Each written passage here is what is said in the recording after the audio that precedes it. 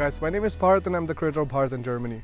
This is episode 1, season 2 of A Day in Life of a Student in Germany, where we show you lifestyles of students studying in different German universities. This season is brought to you in collaboration with Study in Germany Land of Ideas, which is a campaign conducted by DAD, the German Academic Exchange Service. In this episode, we have Elizaveta with us, who is a student from Russia and who is currently studying at Munich. Let's take a look.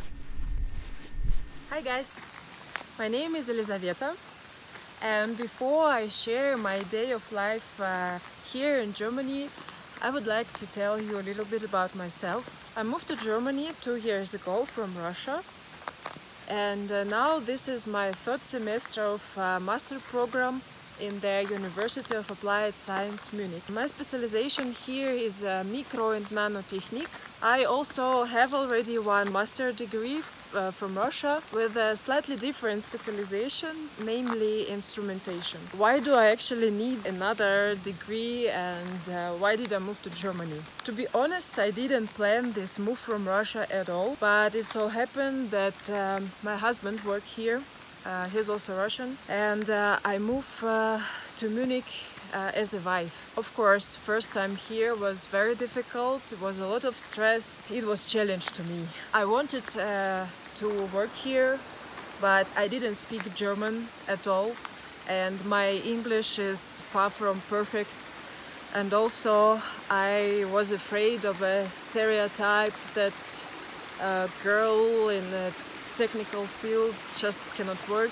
I was really scared with this, and enrolling in university just solved many of my problems at once, like socialization, language, and acquiring a new knowledge. I'm really happy I start to study here, and maybe by my example I can help other people who are moving or already moved to Germany, and show that it's not so scary, and it's very interesting and excited to study and be here. Let me show you how it looks like. Good morning, world.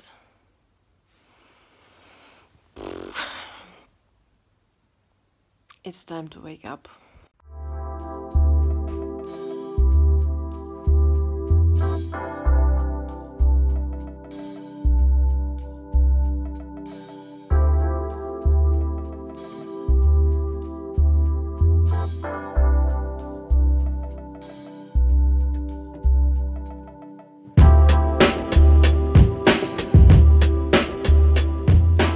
It's very cold outside. I think I would like to advise people who are coming from warm and light country to get warm and non-synthetic things, because after you go into public transport, such as subway for example, it's gonna be very hot and you're gonna sweat, and then you go out to the such cold weather and you can catch a cold really quickly. Yeah, also of course, I don't know, take vitamin D or eat some fruits.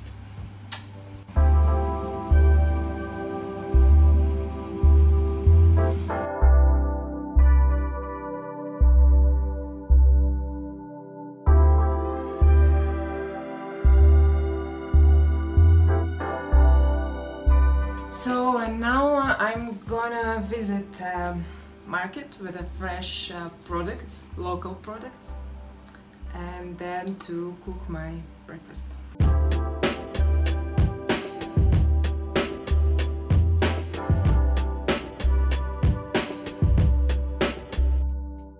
So it's officially autumn today. Time to take umbrella.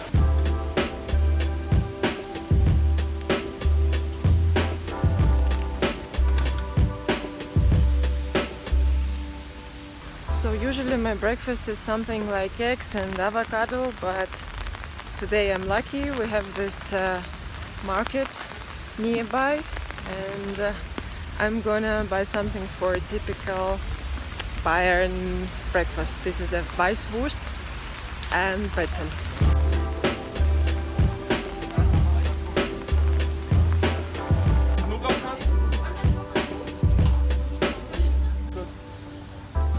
Haben Sie noch Brezel.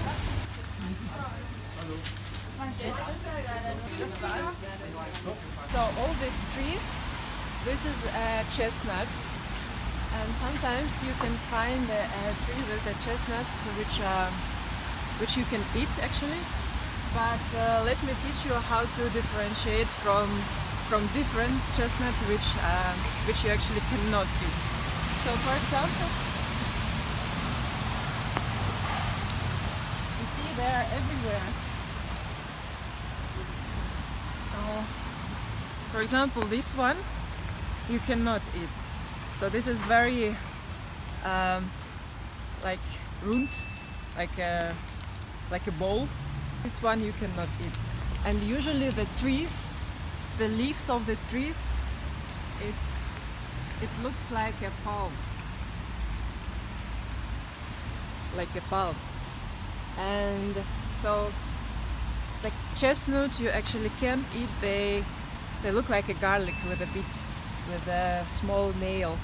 So if you find something like this, you can collect it and make a dinner or lunch or something. So this is my kitchen where I usually do my breakfast. And Weißwursten. This is something very, very typical for Bayern. And this is a pretzel, and the German like to eat it with everything, like a sandwich. So they cut it and they can put a butter or cheese and ham and so on. So I like to cook this Weißwurst as a breakfast, because in Bayern usually these sausages are made at the early morning, so people can eat them on breakfast, and you don't need to boil them for a long time. You just have to make them warm and it's done. You just need the water. Here in Germany you can drink a tap water, but I have to say that it contains a lot of calcium, so be ready. It make damage somehow your hair or your skin, and usually I use a filter to put it and to make a tea, because this calcium can also damage your equipment, you know. So be ready.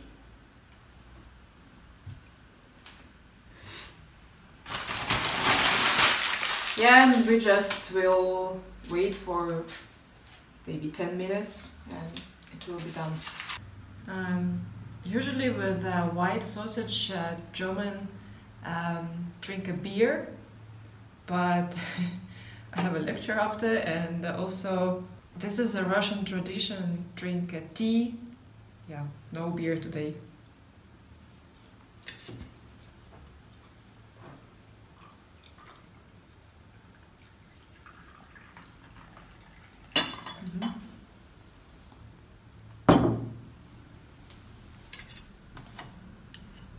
Let me show you quickly my study setup.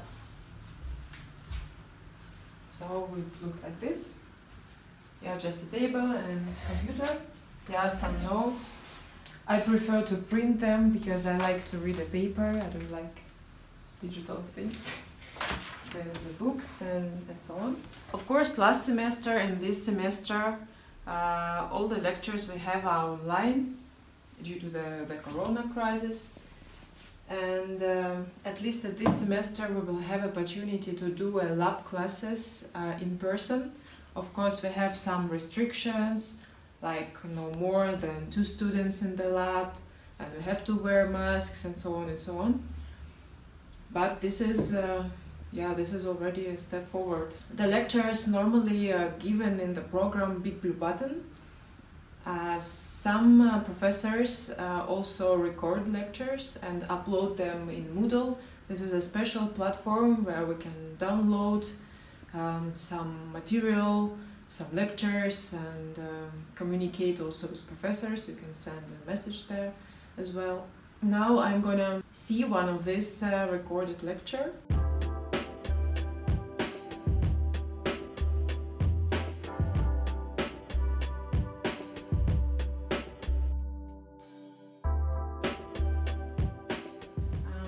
After I finish my study, I usually go to work, but if I have free time, I like to play piano. And let me show you this. So this is the favorite place of my home. Piano was the first thing, really big thing I bought in Germany. I sold my piano in Russia and bought here this one. And actually I was living in a very small apartment those days, and I didn't have enough space for this, and I tried to move the other things and find enough space for my piano. And yeah, for example, this picture is from Russia. This is St. Petersburg, and one of my favorite places there. Earphones, I can plug it in so neighbors won't hear my playing. I love the thing about digital piano. And yeah, I have also some notes from Russia. For example, Rachmaninoff. I don't know if I will be able one day to play it, because it's extremely difficult and you have to have a really huge palm for this. Yeah, let me maybe play you a little bit. I will play this one. It looks not so difficult.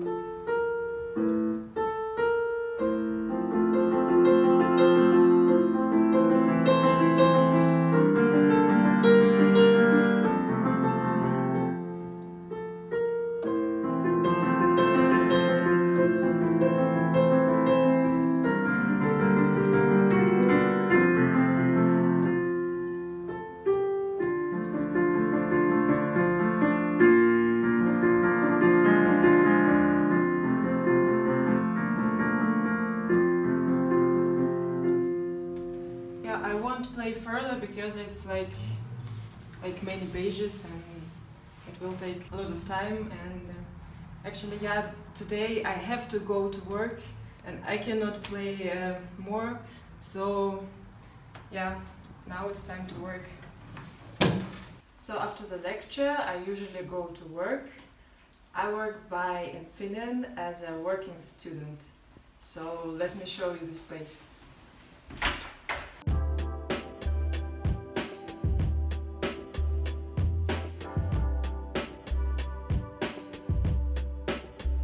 Being a student, you can apply for a student position, and you don't need a special experience for this.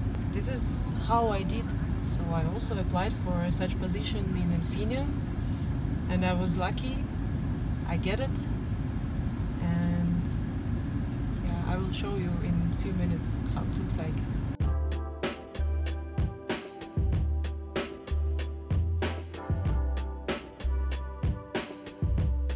When I moved to Germany, I wanted to find a job here, but I had no idea where to start. So enrolling in Hochschule Master Program was a great opportunity to improve knowledge, to socialize, to acquire a new specialty, and also this is a great way to gradually familiarize myself with working environment in Germany. I cannot film because it's a restricted area, and see you after. At the end of the year you can work with a tax advisor and expect the refund for some work and study related expenses. So after the work usually I meet with the friends or study at home, but today the first option, and a colleague of mine is organizing a get-together with friends to play board games. It's gonna be a lot of fun, and there also will be my fellow student from the same program as mine.